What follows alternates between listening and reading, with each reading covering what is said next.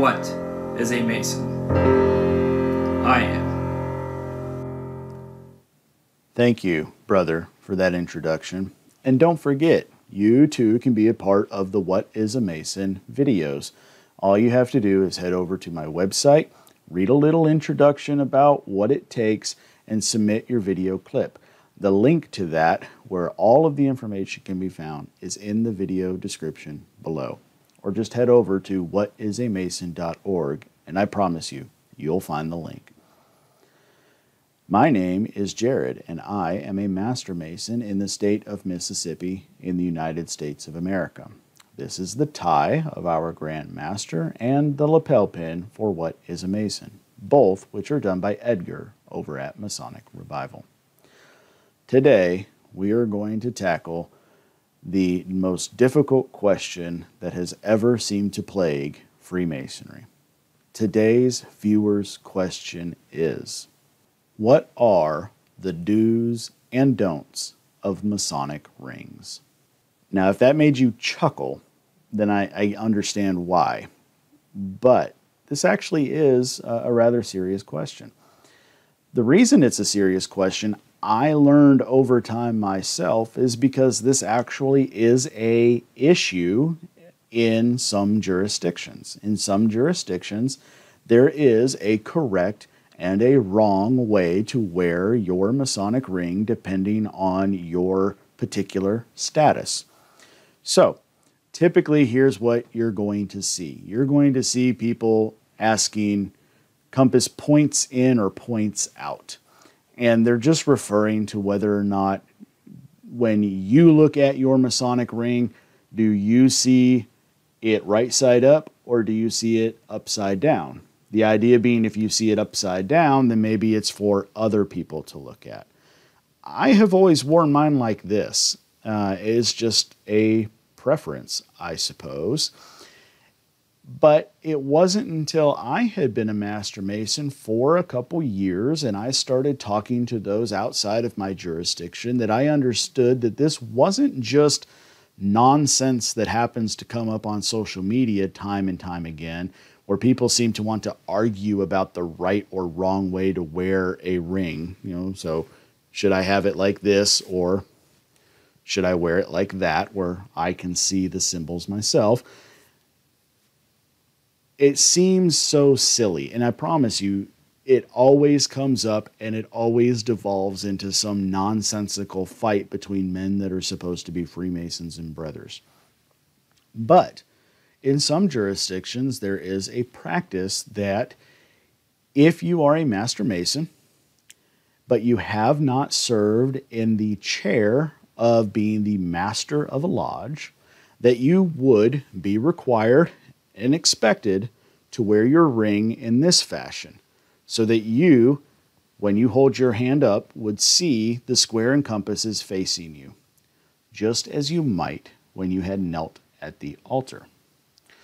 But when you are elected and elevated to being the master of the lodge and are positioned in the east, as you look out to the lodge and your brethren, where you might see the compass and square in this configuration, that at that point it is proper for you to turn your ring around and face the compasses in that direction.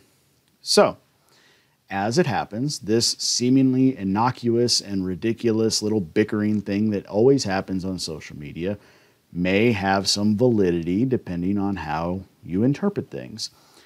I like the idea. I happen to be a past master, so in that jurisdiction, me wearing my ring like this would be appropriate. But for me, it's also just a preference.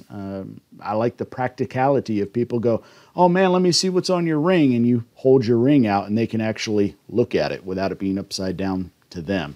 Of course, more often than not, I'm likely to just take my ring off and hand it to them because it has symbols all the way around, and there's even an etching on the inside that I'm not going to show you. So, brethren, the purpose of this video is to try to inform. I do want you to understand that there are jurisdictions out there that teach this, that depending on what station you have held and therefore what angle you have seen the square and compasses, that should be reflected in how you wear your ring. So, the do's and don'ts. The only other, and I think perhaps unnecessary to recite thing here is, if you are not a Master Mason, don't wear the ring. Plain and simple. There are jurisdictions, I have learned, that as soon as you are initiated, they will happily allow you to wear whatever Masonic emblem that you wish to show that you are a member of the fraternity. I think that those are in the vast minority. I think the majority of jurisdictions and the majority of brethren are going to say you should not be wearing a Master Mason's ring until you are actually a Master Mason. Now, can you find rings that are situated as such that would make them appropriate for an entered apprentice or a fellowcraft? Yes, you can. Should you wear them? There's no reason not to, except that chances are you are going to spend a significant amount of money over your time in Freemasonry, buying apparel, pins, ties, and other things. Typically, one may be an entered apprentice or a fellowcraft for no longer than 1 year each. In most jurisdictions in the United States, it may only be 1 month each. So the question comes of, are you being frugal? Are you using your money in the correct way if you are buying something that you know going into it is only going to be used by you for 1 year? That's up to you. That's your choice and based on the rules of your Grand Lodge in your jurisdiction. For my money, it's not worth it. I would not want to go out and buy a ring that's not going to be used very long. Now, that's being said, this is a silver ring. This is an expensive Masonic ring. You can find stainless steel ones for 10, 15 bucks a pop, and maybe that is something that you feel justified in spending.